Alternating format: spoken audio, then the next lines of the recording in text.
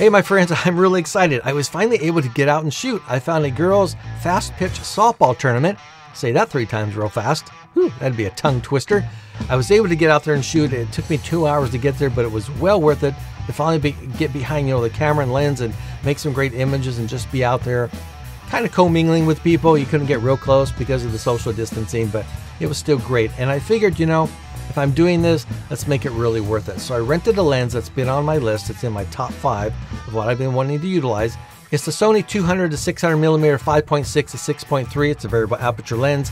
Great lens to get out there and shoot. I'd seen lots of reviews on this lens. I've read a lot of stuff, but there was one problem with all the reviews, especially the YouTube reviews. Actually, it was all of the reviews, come to think of it. Yeah, there's one problem with all of them. And I'll tell you what that is when I come back.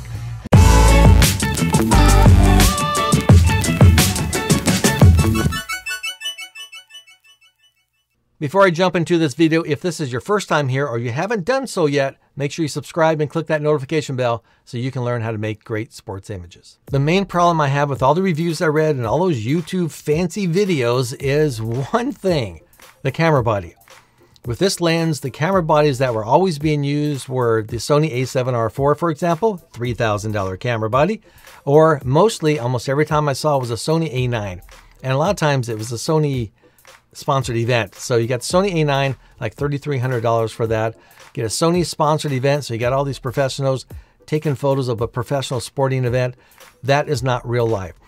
For those of you just getting started, you're not going to be out shooting professional level sports anytime soon. It's going to take a while, if you even want to do that, to be able to work up to that level. So what did I do? Now wait, let me clarify one thing. Yes, truthfully, granted, you may not be purchasing a $2,000 lens, but if you're going to use your money, the lens is where you want to put it.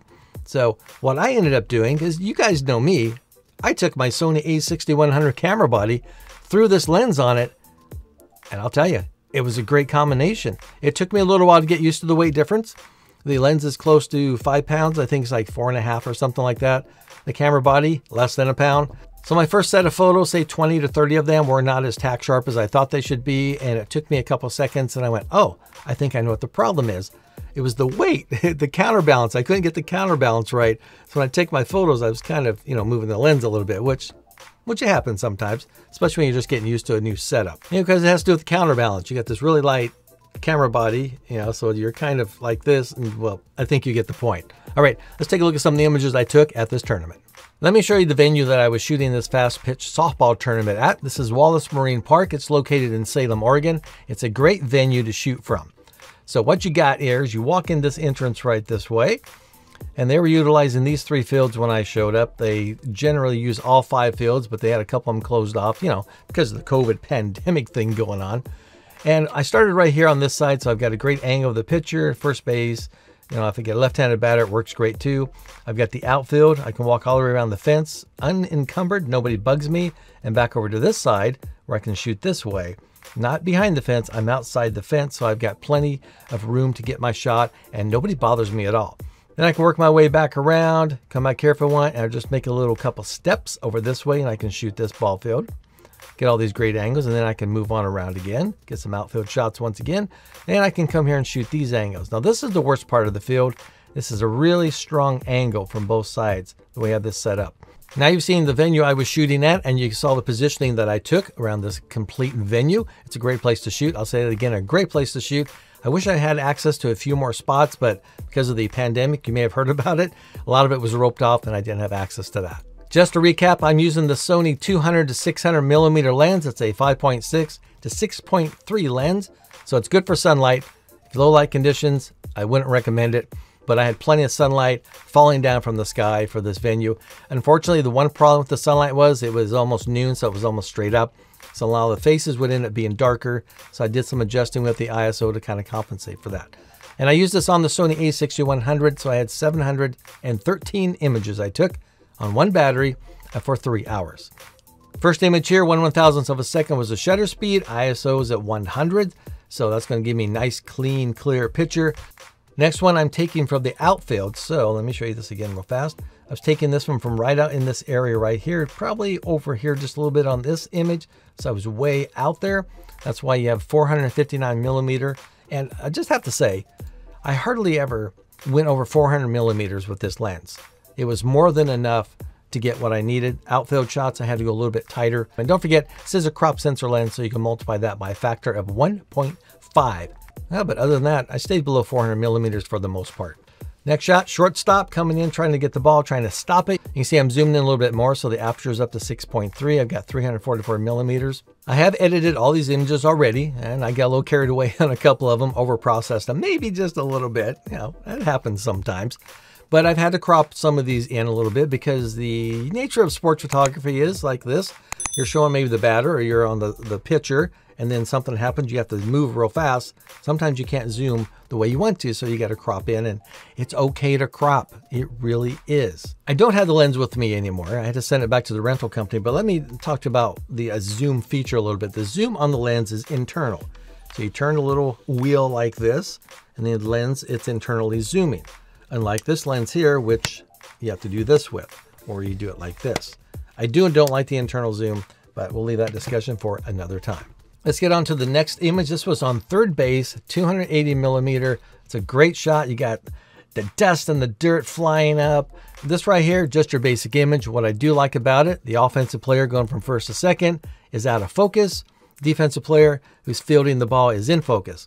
Now, when I set this system up, I was using different types of focus systems, and I finally decided to use a wide area focus on the Sony a6100. The reason I did that is because a lot of people just getting started. It'd be a good place for them to set their focus point so they can kind of get a feel for the camera. And when you're shooting softball, baseball, there's plenty of distance between the players most of the time. At the camera and the lens combination, it locked on so fast. I was really impressed by how fast that worked. This image I took just to show you I was on third base line. Let me show you the field I was on one more time. On this one, I was right here, third base, shooting this way. 600 millimeter, just to show you how close that is. Not even crop. This is exactly how tight it was at 600 millimeters. No crop on this one, and that's all you can fit in the frame when you're at 600 millimeters. Now the outfield shot, this one, just to check things out, 600 millimeters zoomed all the way in, got the player nicely focused. What I don't like about this image is the background. There's somebody in the back, and you got the little women's bathroom sign. I don't like that. Always pay attention to your backgrounds when you're taking images. Last image to show you guys, this is the picture. I really like how clean and crisp this photo is. Zoom in a little bit here. There we go. There we go. As you can see, it's slightly over processed. I got a little carried away messing around, but it's nice and crisp and clear. Overall, I was very happy with this lens camera body combination. If you're just getting started, it might be something to think about. However, the lens, $2,000, a little pricey, but it's a Sony lens, and we know Sony, they're a little pricey when it comes to lenses. The camera body about $750, which is pretty good when you're just getting started. Would I purchase this myself if I was just getting into sports photography? Probably not. I would think about it, but probably not. I think there are some other camera lenses out there. And the best thing about this lens camera combination, it was fun. I had a great time out there shooting, finally after all these months of not having anything to shoot, but it felt really good in the hands once I got used to the weight of the lens itself. 5 pounds, like I told you earlier. Took a little while to get used to that, you know, kind of offsetting, counterbalancing myself so I could get really sharp images, but it was just a fun setup to use. Now it's your chance to let me know what you think about this lens camera combination. Is it something you would think about, or is it something you would throw aside and pick up something else instead? Let me know in the comments. If you're new to sports photography and you're trying to figure out how to gain access, well, check out this video here. I talk about how to get a press pass, or since football is just around the corner and you're trying to figure out how to make more dynamic images, well, check out this video here. I answer that question as well. One main thing you need to keep in mind is the only way you are going to get better is if you grab your camera, find a sporting event, find anything that's going on that's action related, and get out and shoot.